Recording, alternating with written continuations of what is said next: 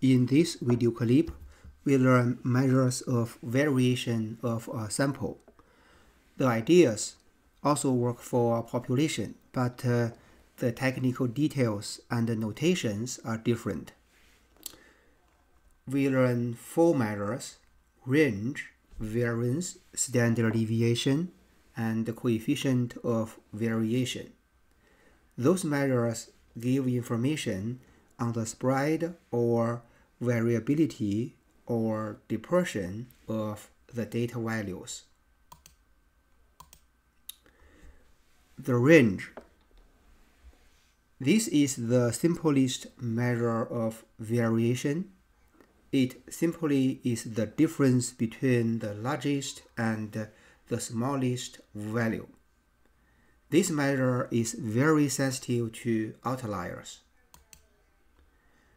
The variance is the approximate average of squared deviations of values from the mean. We use S squared to denote it.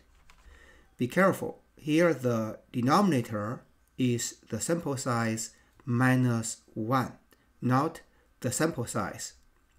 Technically, this is to get an unbiased estimate of population variance. The standard deviation is the square root of the variance. Standard deviation has the same units as the original data, so it is very widely used. Coefficient of variation measures relative variation. It shows variation relative to mean.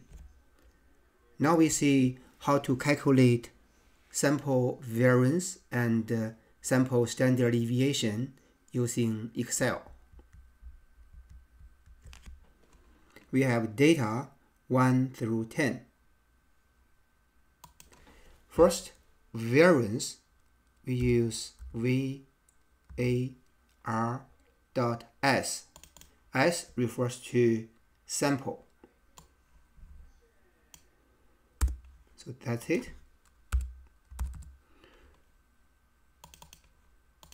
You can see the formula used.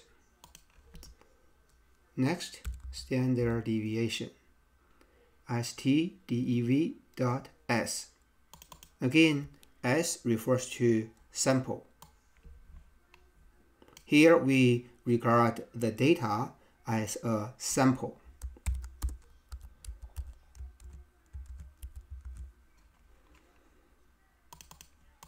That's it.